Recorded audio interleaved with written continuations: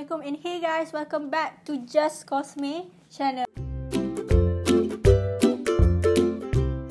Esok nak raya, so korang ni dah ada yang balik kampung dah ke? Or still raya dekat KL? So macam Lily ni hampir tiap tahun akan raya KL, so team raya KL. So hari ni sesi membawang sebab esok nak raya. Dekat Twitter macam kecoh gila lah pasal orang nak bawa, orang nak pack untuk skincare. Selalu kita dengar pasal orang nak pack baju kan, kita dengar orang nak pack skincare pula. So kita orang nampak Iman Abdul Rahim ni, dia cakap, dia tunjuk dulu lah mula-mula apa barang yang dia bawa balik untuk pergi balik kampung lah. Bawa makeup ke, skincare ke. Lepas tu tengok-tengok ada 1, 2, ada 4 bag dia nak bawa balik kampung. Which is like, okay, terkejut juga lah.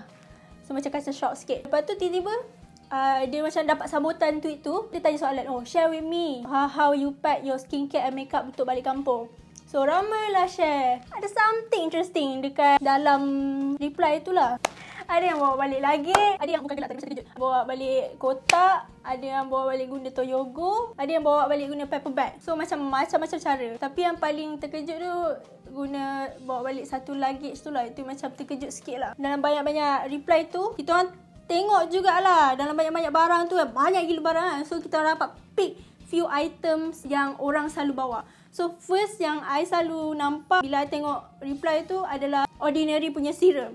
So Ordinary punya serum ni banyak gila review, good review. And then kedua, Cosrx punya cleanser, the morning cleanser tu, I sendiri dah pernah pakai and it's good, it's really good. Dia tak strip korang punya kulit banyak sangat. So I faham kenapa korang semua suka cleanser tu. And then third is sunscreen. Okay, yang ni paling I rasa macam terharu sebab korang semua aware yang sunscreen ni is important kan. So hampir setiap orang akan bawa balik sunscreen, so it's good. And then yang last kali is like facial mist from Bio Accent. Dia warna biru tu. Dia facial mist ni sebab cuaca dekat Malaysia ni panas gila kadang-kadang kan. So kadang-kadang kita rasa kita punya skin dry gila or oily, so just sembuh facial mist tu, lepas tu dah okay, korang segar balik, boleh makan rendang, boleh makan lontong. So saya nak share pula lah macam mana saya selalunya pack untuk travel. So macam Lily tak banyak sangat lah bawa barang makeup or skincare bila travel. So kalau ada orang yang still nak melarang or nak cantik, sama ada korang boleh transfer produk yang dalam botol-botol skincare masuk dalam travel size, ataupun korang bawa produk yang multi purpose. Kalau skincare tu memang ada multi purpose, tapi better step like cleanser, toner, moisturizer dengan sunscreen. 4 ni dah cukup dah sebenarnya kalau untuk travel, especially sunscreen. And then kalau untuk makeup pula, korang boleh bawa satu produk yang multi purpose. So contohnya macam Colourpop punya Yes Please punya eye palette, dia boleh guna untuk mata dan juga blush. So yang tu memang dah perfect dah.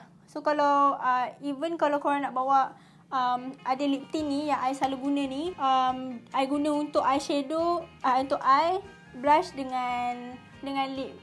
So nampak segar lah kat situ. So kalau macam foundation pula, takkanlah korang nak bawa foundation yang tak ada pump tu kan. Dia macam leceh gila sebab nak guna tangan semua. So better bawa yang pump ataupun compact punya.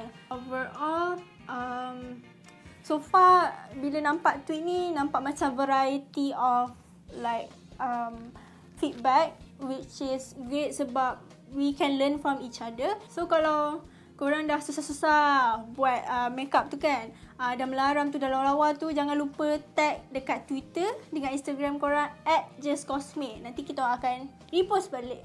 Okay? Itu je Mari Membawang dengan JustKosme hari ni. So saya nak ucapkan selamat Hari Raya. Maaf zahir dan batin kalau ada yang tersilap, terkasar cakapnya. Minta ampun banyak-banyak. Drive safely. See you soon after Raya. Bye-bye.